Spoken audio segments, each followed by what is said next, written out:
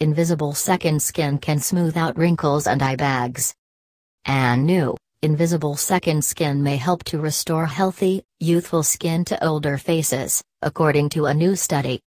The artificial skin, made of a silicone polymer and applied in a two-step process of spreading two creams onto the skin, can tighten a person's real skin and reduce the appearance of wrinkles and under-eye bags, according to the findings, published today, May 9, in the journal Nature Materials. "We are excited about it. It is a brand new material," study co-author Robert Langer, a professor at the Massachusetts Institute of Technology, told Live Science.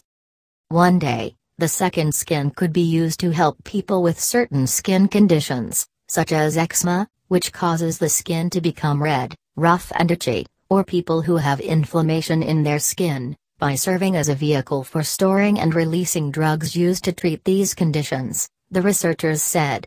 It could also provide sun protection if sun-block ingredients were used along with it, the researchers said. Normally, the properties of human skin change over time due to aging or diseases, and these changes may cause the skin to lose some of its capacity to provide a barrier to toxins or microorganisms, as well as change the appearance of the skin. In the new study, in a series of tests, the researchers examined whether a silicone material they had created would work and be safe to use in a small group of people, which included 12 people with under-eye bags and 22 people with dry skin. 10 technologies that will transform your life. The researchers applied 2 different creams to the people's faces. Once these creams were together on the skin, they formed an invisible film. In one experiment, the researchers found that the second skin material reinforced the real skin beneath it while making it look smoother and preventing it from losing moisture. In another experiment in the study, 25 people tested how durable the second skin was.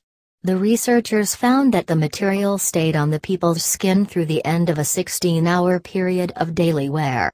However, on 2 people, the boundary between the second skin and the person's actual skin became visible after wearing for this length of time, the researchers noted in their study.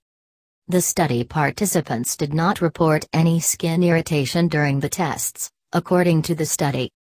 Representatives of Olivo Labs, a company that participated in the development of the second skin technology in collaboration with Langer and other researchers, said they could not disclose at this time when it would be commercially available or how much it would cost.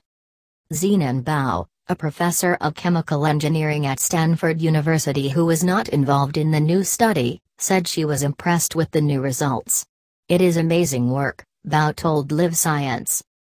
Her own research group has been working with electronics that can allow synthetic materials to experience the sense of touch, she said. It would be amazing to combine her research group's findings with some kind of second skin and to create a skin that looks and feels like skin and can also sense like skin, she said.